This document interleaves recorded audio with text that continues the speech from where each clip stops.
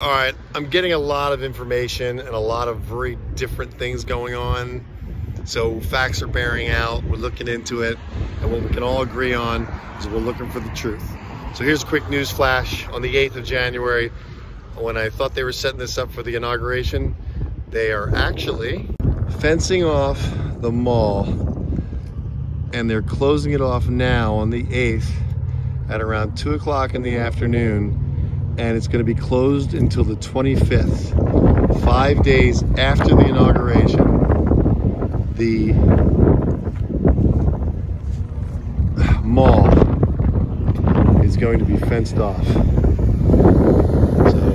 you can't get to the mall on Inauguration Day.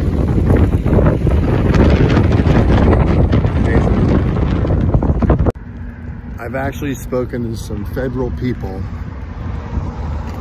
that have told me information that I don't have on the news or even in the conservative blogs and conservative shows online. So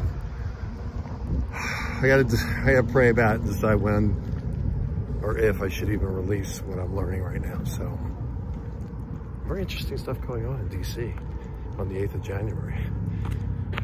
The mall is closed until the 25th, 5 days after inauguration.